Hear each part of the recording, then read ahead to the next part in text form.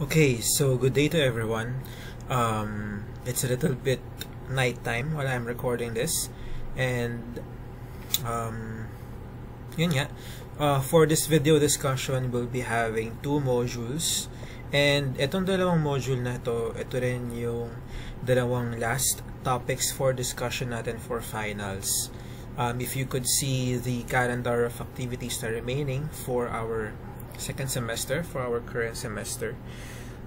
After this week, we'll be having another week, and after that, finals exam na. So medyo mabilis, kaya ayoko na kayong i-bombard na masyadong maraming information. Total, the rest of the modules naman are not that. Yes, it's important, pero medyo high level na siya. More on dinidiscuss siya sa mga masteral studies and other major subjects. Pero what I'm planning to discuss right now are the modules na tingin ko kailangan ninyo at tingin ko mas makakatulong sa inyo when coming up with a business. So let's start without further ado. Ngayon, ang i-discuss natin first and foremost is the IE matrix. If you guys remembered our last topic bago tayo magtapos ng midterms, is yung EFE and IFE matrix. EFE matrix is the external factors evaluation matrix, and IFE naman is internal factor evaluation matrix. Aware na kayo kung paano ginagawa yon, almost like the competitive matrix that we have done last semester nung tinuro ko sa inyo, wherein you will assign specific weight values and then mag-assign, and then you will rate the company on how well they are doing, on how it affects your company, and then you will multiply the rating and the weighted value to get the weighted score, and then i-add nyo yung lahat, you will get the total weighted score. So EFE is external, so it means that it is beyond our control, opportunities and threats most likely.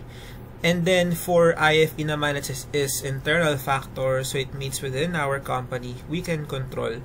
So ito yung strengths and weaknesses natin. So meron tayong total weighted score upon doing the EFE and IFE matrix, pero hindi ko sinabi or hindi ko tinuro kung ano ang gagawin dun sa total weighted score natin. And yung total weighted score for those matrix, dito natin i-apply sa paggawa ng IE matrix. So ano nga ba yung IE matrix? Here in our modules, it is defined as a tool used to formulate strategies relative to the competitive position of an organization and the working conditions in the industry. The matrix uses the results from IFE and EFE matrix, putting the total results and plotting them on an X and Y axis. IE matrix is a 9-cell platform that is divided into 3 major regions with different interpretations or different meaning. So ang IE matrix, ginagamit ito or ginagawa ito para malaman mo ngayon yung iyong competitive position. The competitive position of an organization or a business and the working conditions of the industry that they are currently in. So parang ina-analyze ng IE matrix natin kung gaano nga ba kaganda ang operations natin, kung gaano nga ba kaganda ang posisyon ng company natin based on many factors, and also based on how well the industry is doing or how well the industry your business is currently in doing. So parang yun yung goal ng IE matrix natin. Gusto nating malaman ngayon kung ano nga ba ang posisyon ng company natin ngayon. Is it doing well? Is it doing not so well? Or is it doing relatively very not well? Parang ganon. So para siyang high, moderate, and low.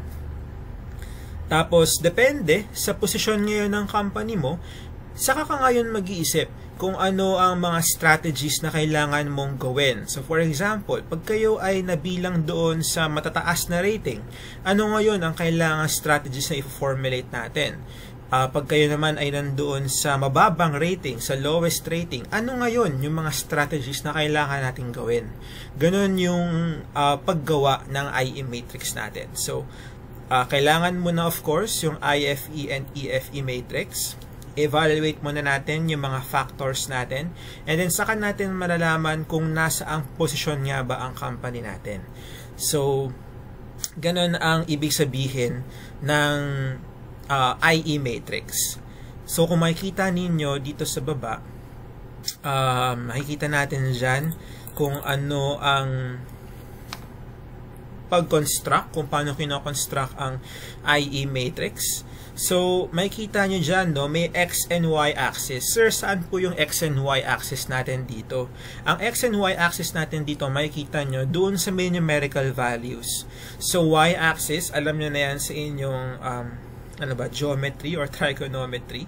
Y-axis yung vertical and then x-axis naman yung horizontal. So nakalagay dyan, our x-axis, syempre yung may numerical values na 4 from the top, 4, 3, 2, 1 pababa. And then sa x-axis naman natin, ang 4 magsisimula sa left, 3, 2, 1 pa right side siya.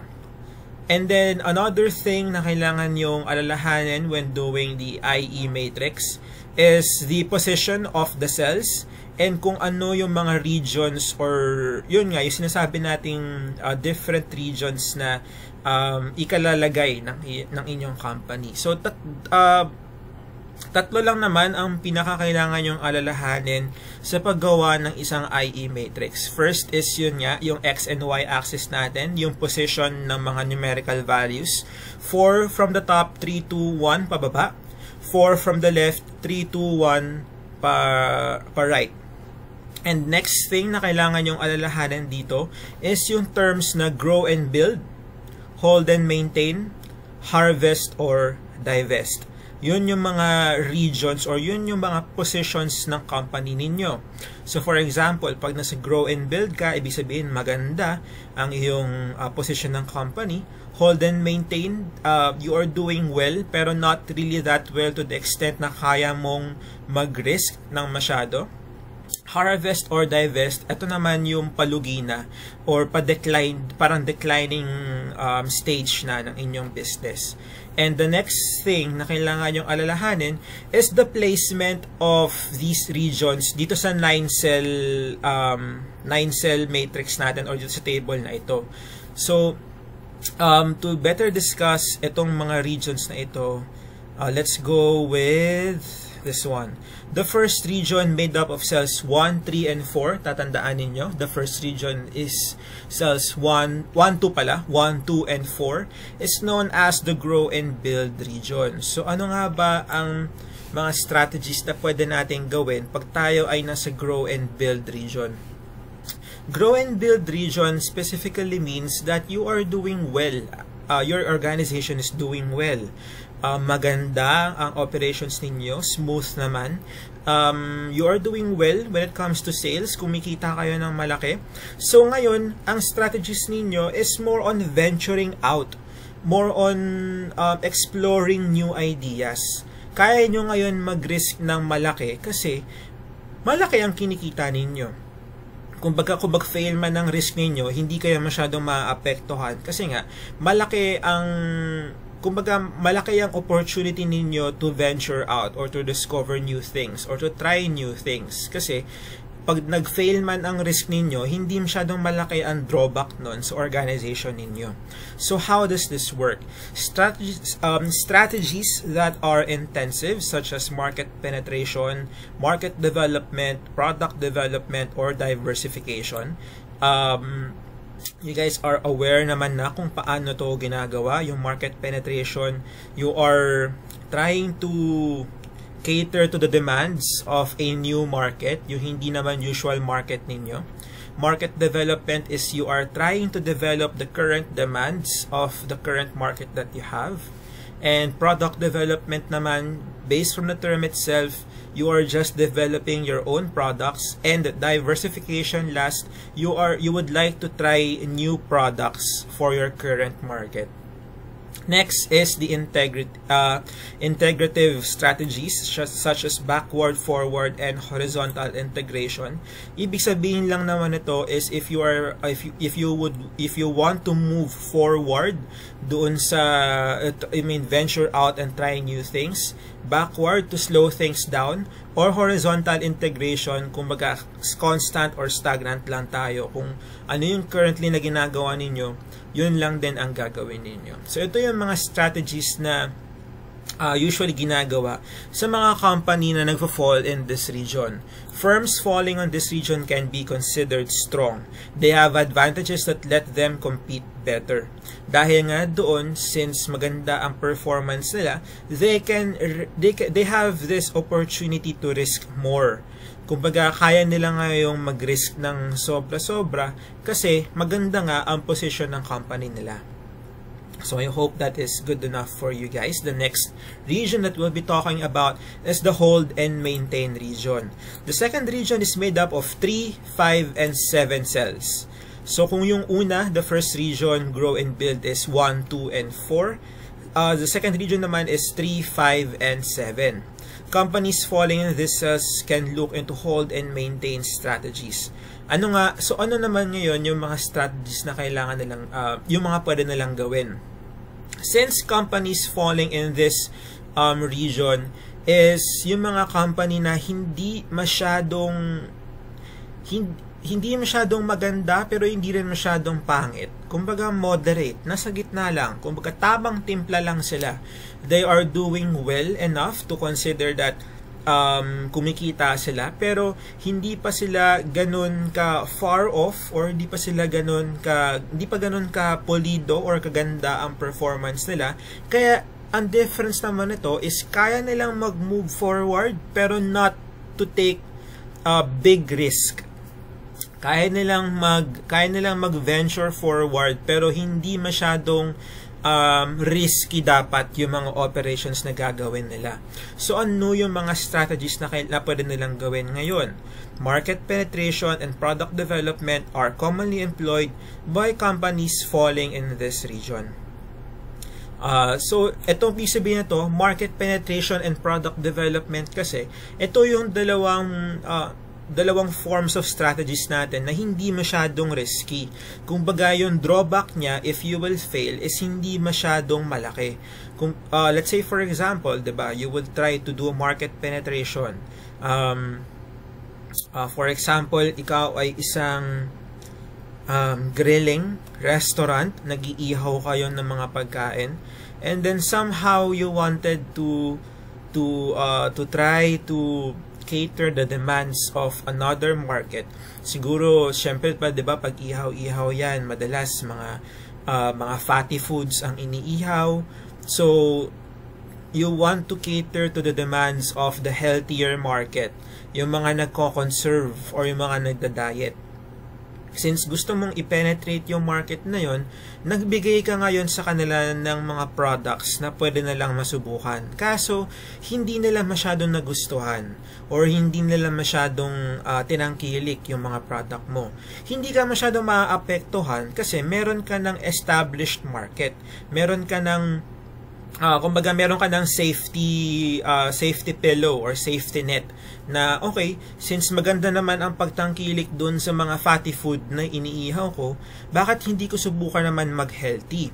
Pero yun nga, since hindi maganda yung tanggap ng healthy foods, meron ka pa ring safety net dun sa mga medyo matataba na iniihaw mo or medyo mga matataas ang calories na iniihaw mo. So, hindi siya masyadong risky. Hindi masyadong risky yung drawback sa'yo. Same thing with product development. If you will try to develop your product slowly within the company, tapos makikita mo na yung feedback ng mga tao is hindi masyadong maganda, pwede ka ngayon bumalik unti-unti doon sa previous status ng product mo. So, hindi rin siya masyadong risky. Excuse me. Firms falling in this position are capable enough to do better in the competition but do not have too much to do any dramatic moves.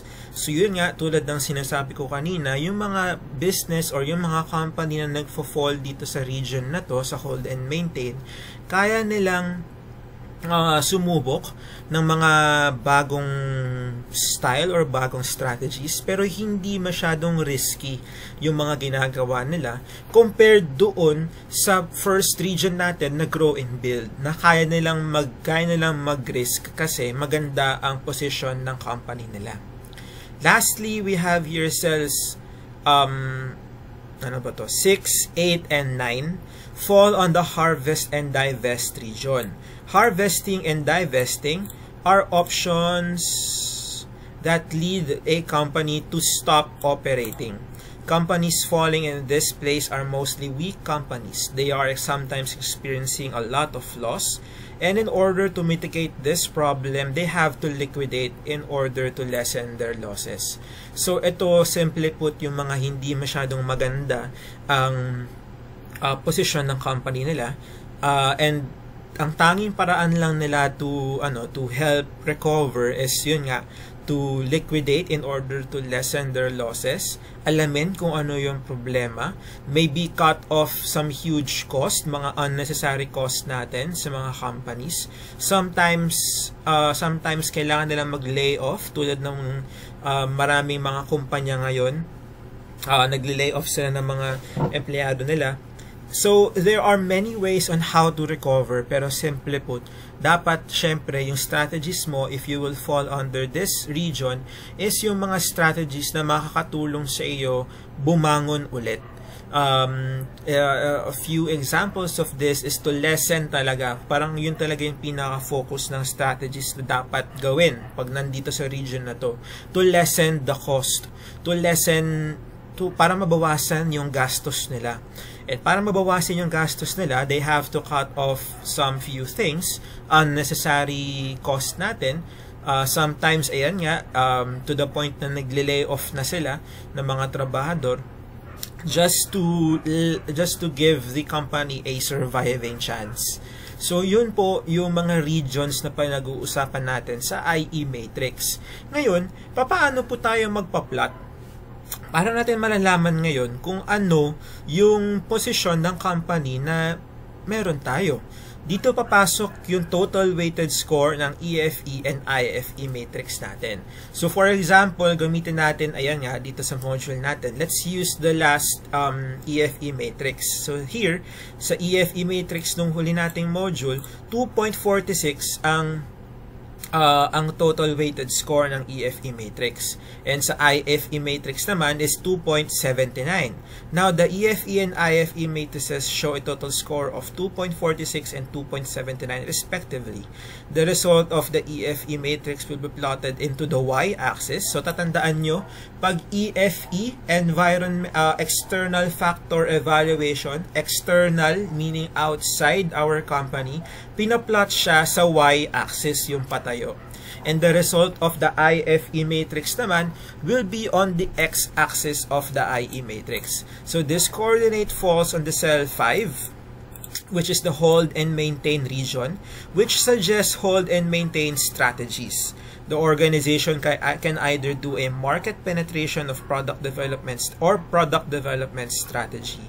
So, yun po yung paggawa ng isang IE matrix natin. Ipa-plot lang natin siya by the use of the X and Y axis to see kung saan nga ba ang company natin or kung anong posisyon ngayon yung company natin. So, since 2.46 is 2.79 is between the middle region, kung makikita ninyo, syempre, bago nasa gitna siya, if you will plot it in the X and Y axis, so it will fall under the hold and maintain region. Kaya yung mga strategies na ngayon na kailangan gawin ng company na ito is yun nga, to hold and maintain their current standing. Ang mga pwede na lang strategies na gawin is yun nga, either market penetration or product development strategies. So, ganun lang naman siya kadali. You will just do first an EFE and IFE matrix of your company, and then you will just plot the total weighted scores dito sa IE matrix natin to see kung saan nga ba ang category na nagfo-fall yung company ninyo. So I hope that is clear with everyone, and that concludes our IE matrix, the first module that we will be discussing.